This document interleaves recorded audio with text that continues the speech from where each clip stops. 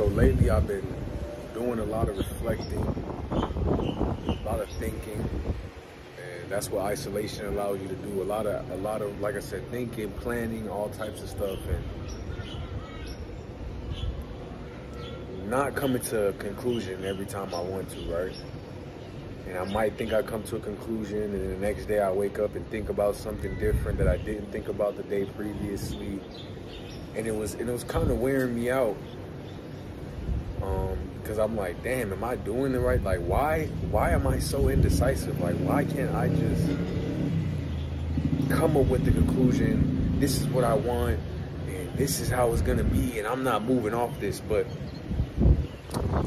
I realized, just like looking up YouTube videos, looking at creators, content creators I look up to, or, you know, just admire or whatever.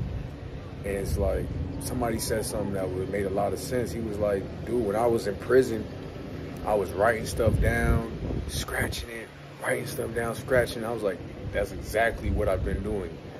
Literally in my mind, like writing stuff down, thinking about things and scratching it, and I'm like, no, that's not gonna work. So that gave me a little bit of like peace in that I'm just going through growing pains, right? And dude was like, you gotta stay in that. You gotta stay in those trenches, like where you're just battling your mind and just thinking.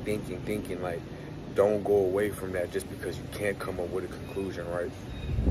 So that helped me a lot. And it's just like, if anybody is feeling like, dang, I don't have any conclusions, or I don't know exactly what I want, man, anybody that tell you that's been here for a long time will tell you that you're constantly figuring yourself out. Or anybody that I look up to that's elderly, they'll tell you you're constantly learning, you're constantly figuring things out, and you're not gonna have it all figured out by 20, 25, 30, 35. Some people do, I guess, you know what I mean? But I know for me, I'm not one of those people.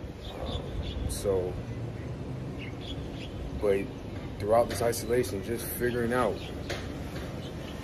and writing stuff down and writing down my goals for this year and years to come, and my why and everything like that. My why is that's one thing I could say.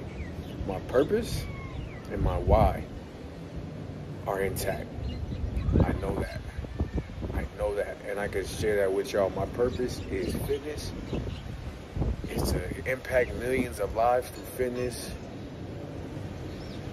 You know, giving people motivation, inspiring people to love themselves, to take care of themselves, right? To take to be mindful of what they eat, to go outside and walk, play, run, right? Lift weights,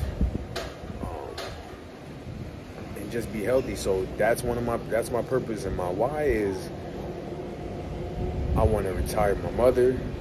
I want to be supporting my sister, so she don't have to deal with no niggas. You feel me? And even if she do, it don't matter. I'm gonna treat her in such a way, and have treated her in such a way, to where she don't accept that from no. She don't accept her bare minimum is a high standard, right? She just had my nephew, so I want to be able to take care of him and make sure that he grows into a great man. So it's like, those three people are my why, right? Me first, my purpose first, but then them right after. And so that is intact, right? So that's where, you know, Red Pill and just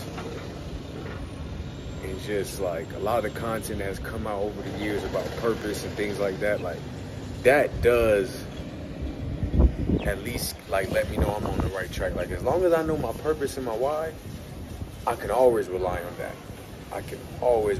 So I would say start there. This is part one. I want to do more of these, because this is a never-ending cycle. I feel like it's a never-ending journey. Figuring out exactly what you want, what you desire, and how you want to design your life.